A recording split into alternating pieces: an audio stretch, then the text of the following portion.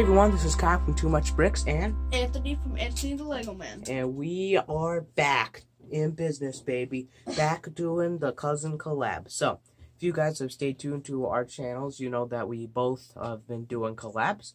And, yeah, so definitely go check out the collab that we've done on Anthony the Lego Man's channel. And without further ado, let's get into this video. So what we're going to be doing today is reviewing a Lego set that we, well, not really set, but custom one or customized. And without further ado, let's get into this. Alright guys, so here it is, and this was actually customized from the actual Spider-Man mech. I just upgraded it greatly, put a custom figure inside, kind of made it look like almost like the Iron Patriot armor from the end of Avengers Endgame by putting that arc reactor in. Obviously, I took out the giant web pieces and made it into a hand. I added a red katana as like a sword. This is just really not modeled off of anything again. I added a giant cannon for the hand. I think it looks pretty cool.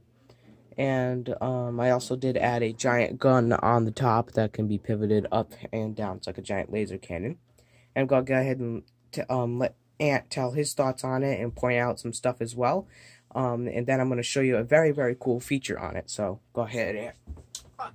So, I think that this is a really cool custom build, because over here looks like the gears there. I like how Kyle put I like to call those the A pieces.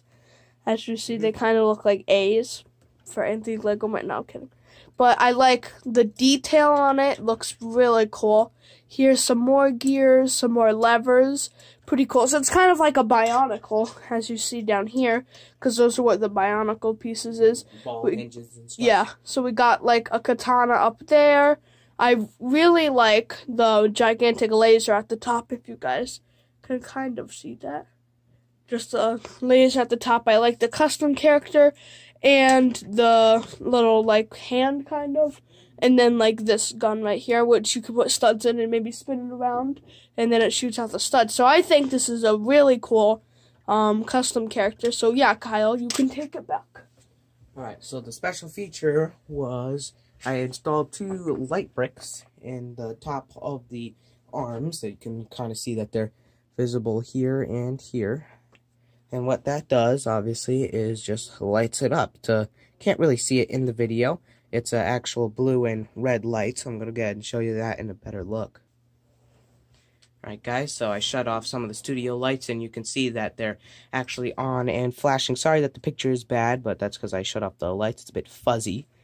So it's just blinking blue and red, because matching the color scheme of it, and I like that effect. I think it's pretty cool.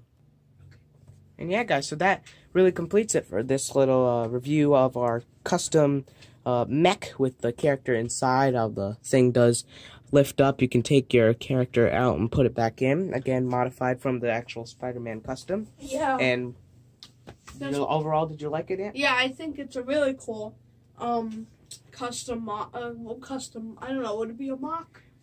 Well, I didn't really take apart mostly the legs, or just took off some stickers.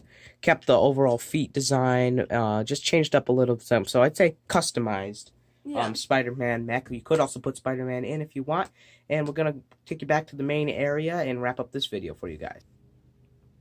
Alright guys, we are back, and thank you guys so much for watching. We hope you enjoyed. We really hope that you found this helpful. Also, definitely make sure to subscribe to definitely good supporters of our channel. Andrew does Legos, or Andrew does more Legos, because he started up his new YouTube channel.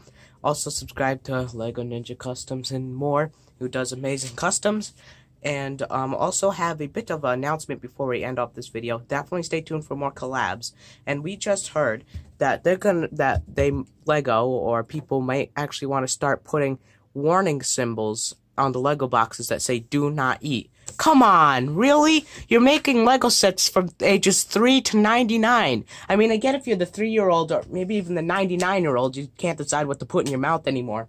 But if for us in between, come on.